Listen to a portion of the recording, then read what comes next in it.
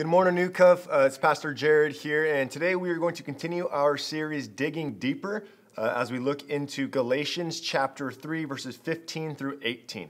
This past Sunday, Pastor Scott brought a great message with the central theme of finish the way you started. And so we saw in Galatians chapter 3, there was this tension between the law and the grace that the Galatians were feeling, and the two often seem to kind of be pitted against one another. And so in verses 15 through 18 specifically, we're going to see that Paul is going to utilize some Old Testament scripture as well as some modern day context, kind of bring home this idea of grace being the way to salvation, law serving a purpose for a time, but it is ultimately about the grace found in Jesus Christ for us to be saved. And so let's jump in, starting in verse 15 and following. Here's what it says.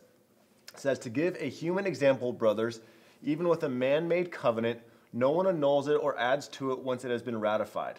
Now the promises were made to Abraham and to his offspring. It does not say and to offsprings, referring to many, but referring to one, and to your offspring, who is Christ."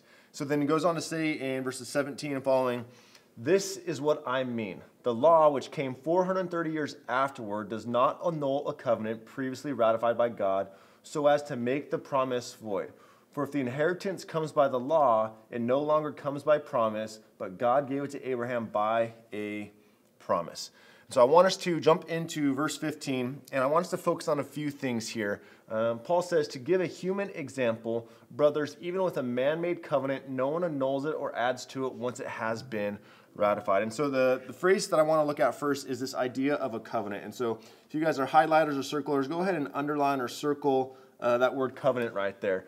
And so this idea of covenant that Paul is bringing about for us, I want us to think modern day kind of like a will or a trust. Paul is talking about a will or a trust that has been set up between God and his people. And what he's saying here is that once a will or a trust is made, no one annuls it once it has been ratified. And so that's the second word I want us to look at. And so basically what Paul is saying here in this idea is, if the person who made a will or a trust essentially passes away, that will or that trust is final. There is no changing it. And what Paul is wanting to understand by using this human example is, in their culture, and even our culture today, we hold pretty firmly to this idea of people holding true to their promises and them following through on their word. And so what Paul is saying here, and we're going to see here in a moment, is if we as finite, broken, sinful humans have this high standard of keeping a covenant, of keeping a promise, of fulfilling a will, fulfilling a trust, how much more so would God, who has promised it, keep up his ends of the bargain? So here's what he says in verse 16 and following. It says, "Now the promises were made to Abraham and to his offspring. It does not say and to offsprings, referring to many, but referring to one, and to your offspring, who is Christ." So the word I want us to focus on first here is this idea of promises. So circle, underline, highlight that idea of promises. Paul is referring to the promise that was made to Abraham in Genesis 12, 1 through 7. So if you're familiar with Scripture, God called Abram, and here's actually that account in Genesis chapter 12, verses 1 through 7. A little lengthy, but it's important to understand what Paul is saying here. Here's what he says. "Now the Lord said to Abram, 'Go from your country and your kindred and your father's house to the land that I will.'" So you're going to see up here, and I want you guys to circle or highlight this idea of "I will." I did it for us there, but there is a handful of "I wills" just in this passage alone. And so this idea of "I will" is God promising something. So he says, "Go to the land that I will show you, and I will make of you a great nation, and I will bless you and make your name great, so that you will be a blessing. I will bless those who bless you, and him who dishonors you I will curse, and in you all the families of the earth shall be blessed." And he continues on in verse 4 and following. "So Abram went as the Lord had told him, and Lot went with him. Abram was 75 years old when he departed from Haran. Then the Lord appeared to Abram and said, 'To your offspring I will give this land.' So he built there an altar to the Lord." Again, this idea, Paul mentions singular offspring and this promise of I will. And so when we think about this in the context of verse 16, now the promises, again, right? The promises were made to Abraham and to his singular offspring. So that's important for us to understand that Paul is bringing back these promises that God gave to Abraham. Now, if you were to continue reading through Genesis and were to go all the way into Genesis 22, the phrase I will from Genesis 12 to Genesis 22 appears almost 100 times. In 10 chapters, God says over 100 times, I will. So God makes this promise and makes it clear that he is going to do something through Abraham. And so we see here that this idea of offspring, now for us, we understand a little bit of grammar and language, and so offspring can mean multiple, can mean many, but Paul is saying here that it's not referring to many, but referring to one. I want you to circle that. If you're a circular underliner, one. That in Genesis, when God made this promise to Abraham about his offspring, he was referring to none other than Jesus Christ himself. That Jesus was always the plan from the beginning of time. And so Paul is wanting him to understand that it is Jesus Christ that this promise is fulfilled in. It is Jesus Christ that God was referring to when he promises this to Abraham. Now, yes, other parts of Abraham's offspring or offsprings would be blessed as well. You look through the genealogy of Abraham all the way to Jesus, you're going to see that there was blessing there. But the ultimate blessing, the ultimate promise came in the form of Jesus. So this means that the covenant that God was making with his people was not a biological one. It was Christological, meaning it was all focused on Jesus. In the next part of Paul's argument, he brings out this idea of this timing of why is he going back to this promise to combat this idea of law and grace. So we see here in verse 17, it says, "This is what I mean. The law which came 430 years afterward does not annul a covenant previously ratified by God so as to make the promise void." The key here I want us to focus on is this idea of 430 years afterward. Again, Paul is going back to some Old Testament language and some Old Testament situations that the people would have been familiar with. And what Paul is likely referring to here is Genesis 46, verses 3 through 4. And here's what it says.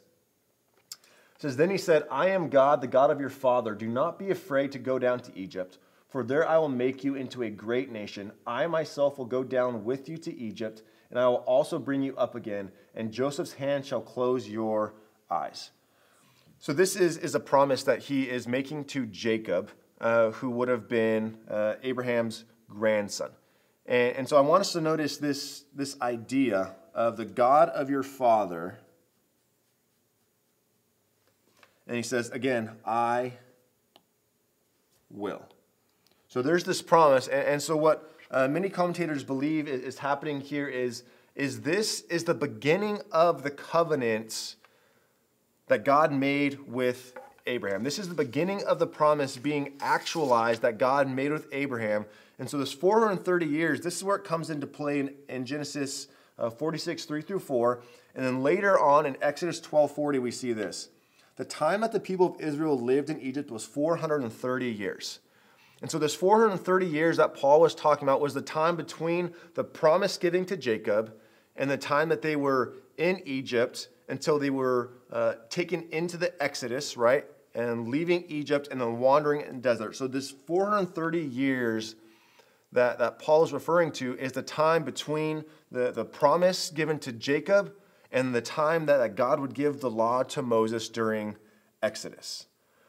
And so what he's trying to say here is he's saying if the promise was given first to Abraham, it cannot be undone by what was given to Moses. And as we look further into chapter 3, if we keep reading, we're going to see that the law served a purpose to guide and protect the people until the fulfillment of the promise. But the law itself was not the promise. Because here's what Abraham says, here's what Paul says in verse 18 of Galatians 3 says, "For if the inheritance comes by the law, it no longer comes by promise, but God gave it to Abraham by a promise." And so there's a couple of key words here that I want us to think about. This idea of inheritance, the idea of, but God gave it to Abraham by a promise. And so the reason why this is important is when we think about an inheritance in modern day times for us, an inheritance is something that is just simply given. You do not earn an inheritance, that you simply receive it because of the one who is giving it. It is essentially a promise. You belong to this family, therefore you will get this. In the same way that Abraham belonged to God and God was giving him this promise, this inheritance to be had, to be received, to be taken. And so God made this promise to him. And what we need to understand is this was not based on Abraham's deeds. This was not based on his lifelong obedience. This was not based on anything other than God's own good pleasure and love. That God simply gave this to Abraham. And so when we think about this and what Paul is saying in Galatians 3 as we wrestle with this tension of law and grace, there's a few things that I want us to walk away with today. The first is this: in Christ, you are a beneficiary of God's promise. That Jesus Christ is the fulfillment of God's promise, and in Christ, you and I can receive that promise. The second thing is that salvation is the inheritance and fulfillment of the promise.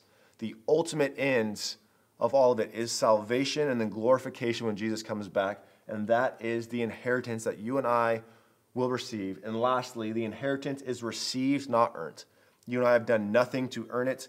We've done nothing to deserve it. It is simply something we receive through the goodness and grace of God. It's a gift that we take when we place our faith in Jesus Christ. And what we need to understand is what Paul is pulling at here is that the law says do this when grace and the promise says accept this.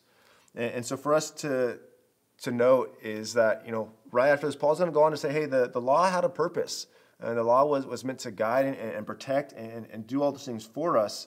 But rather than focusing on the law, he's saying, hey, focus on the grace. And that doesn't mean that we just throw out the law, we just do whatever we want. Because obedience is our response to God's goodness of the inheritance. That we are gladly obedient to God because of the gift that he has given us in the person of Jesus. And so this day I want us to rest assured that our salvation is a gift. It's something that's simply been given, something that we can receive gladly, not something we earn. And my hope for us is that the receiving of that salvation, the receiving of that gift, of that inheritance would then push us to be people of obedience in thankfulness and gratitude and a spirit of worship for what God has done for us. Let me pray for us, and then we'll be done. Father God, we thank you for your gift. God, we thank you for the inheritance.